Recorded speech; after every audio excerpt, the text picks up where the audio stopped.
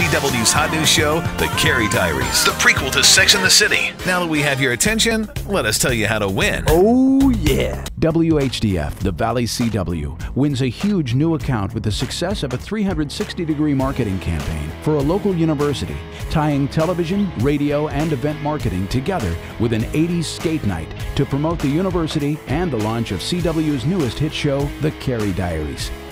Fans of the 80s traveled from near and far, with the grand prize winner from Fayetteville, North Carolina, taking home a trip to New York City, compliments of the CW.